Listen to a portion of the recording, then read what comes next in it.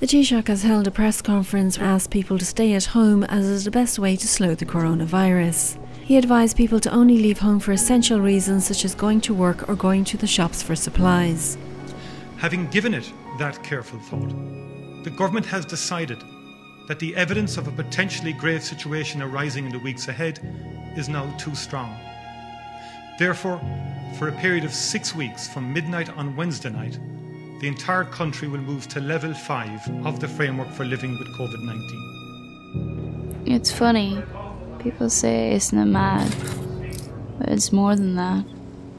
It's fear, isolation, and liking in solitude. We all judge each other so harshly now. When I was supposed to be going on the train to college, it made me feel so uncomfortable.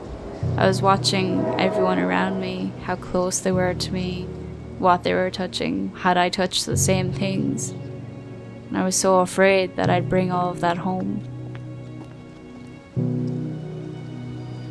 I really miss meeting up with the girls and just sitting down for a talk.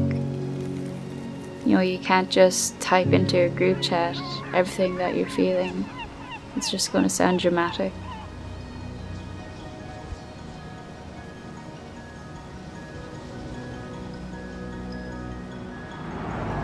I just wish that someone, anyone, could see through my eyes.